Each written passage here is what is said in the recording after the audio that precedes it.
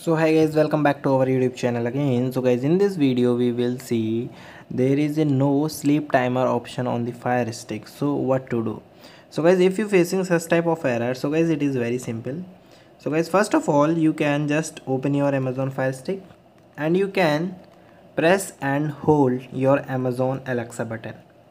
So guys, you can press and hold this button, and so first of all I show you there is one option of sleep, but it is not working.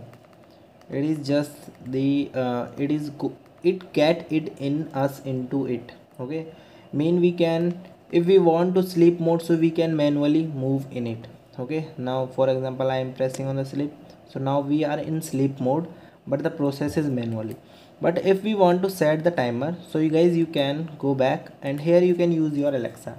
So guys, you can said that set sleep timer for 20 minutes. Now guys, Alexa is automatically set the timer of 20 minutes in your Amazon Fire Stick.